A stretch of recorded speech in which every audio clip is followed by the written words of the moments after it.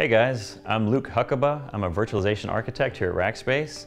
I'm going to be talking about how to properly plan out DR with VMware Site Recovery Manager.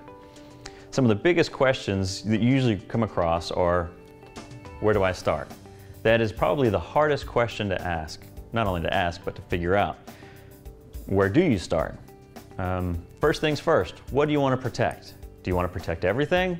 No, you don't want to protect everything.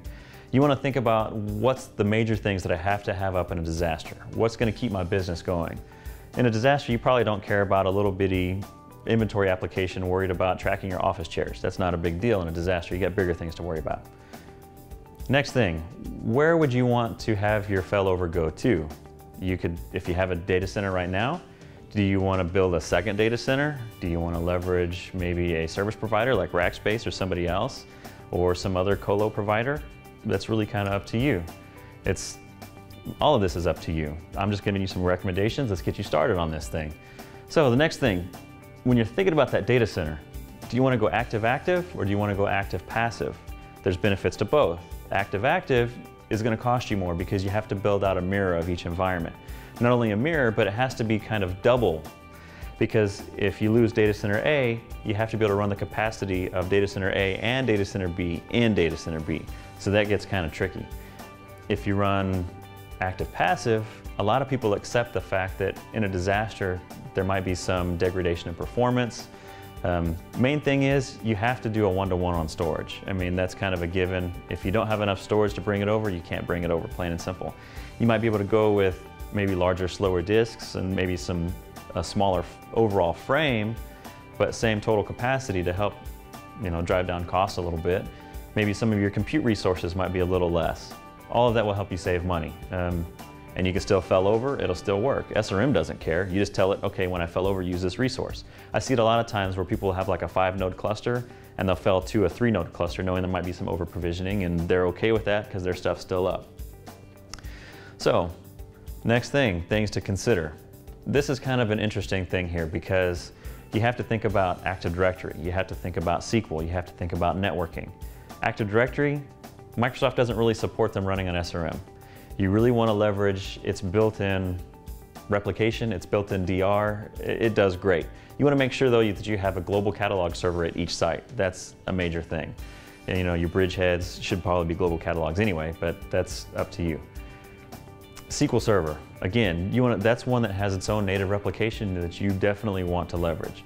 In the event of a failover and your database comes up crash consistent and it starts getting corrupted data, that's a bad thing. Let it do log shipping and you'll be a lot better off that way. Networking is another big thing. You could span your VLANs so when your VMs fell over that they land in a subnet that's exactly the same.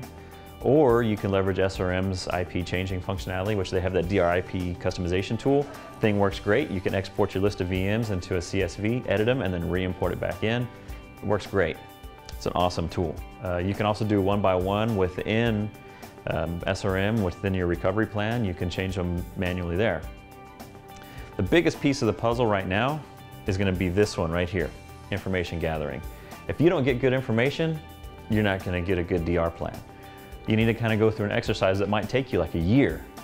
Bring every stakeholder in for each application into a room, cover how many servers they have, what versions of OS, what versions of application, how much RAM, how many CPUs, how much storage.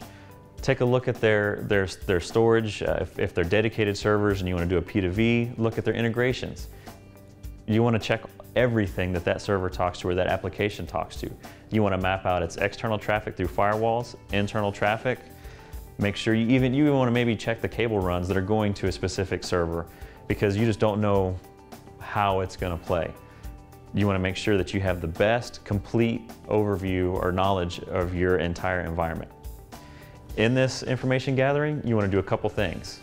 Build some good design docs. These design docs can house all connectivity, storage, wired, Ethernet, whatever. It doesn't matter, NFS. You want to see every single thing that goes in and out of one of your applications and make sure you keep track of that in the design doc. If something changed, make sure that design doc changes.